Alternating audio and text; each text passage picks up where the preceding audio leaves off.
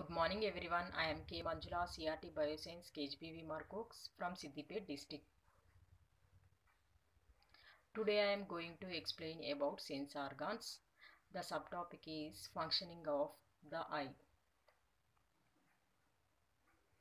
Already we know that eyes, nose, ears, tongue and skin are the sense organs.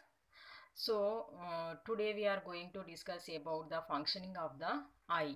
In this the visual sensation, now I am explaining. The eye collects light through a convex lens, focuses it and forms an image in the retina at the back of the eye. The lens turns the image left to right and upside down. This visual reversal may have influenced the very structure of the brain to maintain this reversal in its sensory processing regions.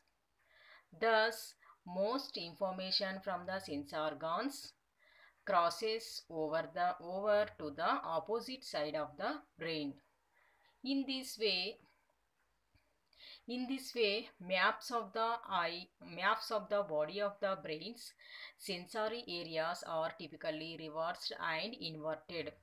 The unique characteristics of the eye is that its ability to take the information from the light waves, then converts the characteristics of light into the neural signals that the brain can process. The lenses of nearsighted persons focus images are in front of the retina, whereas far-sighted persons behind the retina. Cells and tissues in the eye. Rods and cones are the cells present in the eye. So in this figure, the end of this figure, the rods and cones are present. If these cells we observe clearly, the first one is the rod cells.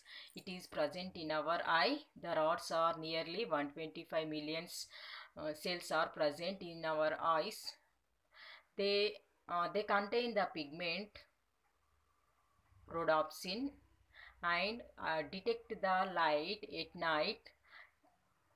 The second one are the cells cones. Nearly 7 million cells are present and they contain the pigment of iodopsin. They detect the capacity of colors. Fovea. The cones are concentrated in a small region called fovea in the center of the retina. Blind spot. There is a small area of the retina in each eye has no photoreceptors. Iris patterns are individual, specific and can be used for identification just as our fingerprints. Eye protection. Each eye protected by eyelids, eyelashes, eyebrows and lacrimal or tear glands. A thin membrane covers the front part of the eye called conjunctiva, which is made up of transparent epithelium. The unwanted substance come in contact with conjunctiva. The lacrimal glands are stimulated to wash the substance out of the eye. The fluids protects the lens and other part of the eye from mechanical shocks. Cornea is the clean window in the sclera in front of the iris, which protects the eye from direct exposure to light. Taking care of our eyes. Wash eyes with fresh water at least thrice or 4 times per day. Keep the distance between book and your eyes about 25 centimeters while reading. Don't give continuous stress and strain to the eyes. Stop the work for some time whenever your eyes feel stressed.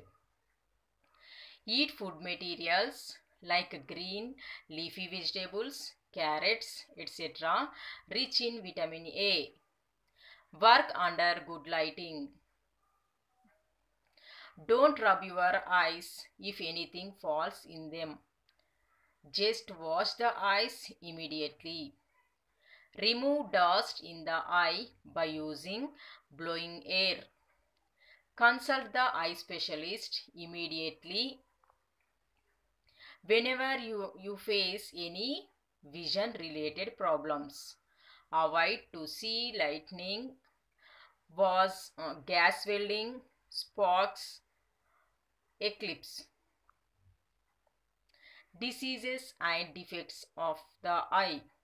The main diseases and defects of the eye are night blindness, xerophthalmia, myopia, nearsightedness, hypermetropia, farsightedness, glaucoma, cataract, color blindness. Some persons may have eye defect by birth due to various reasons. Thank you.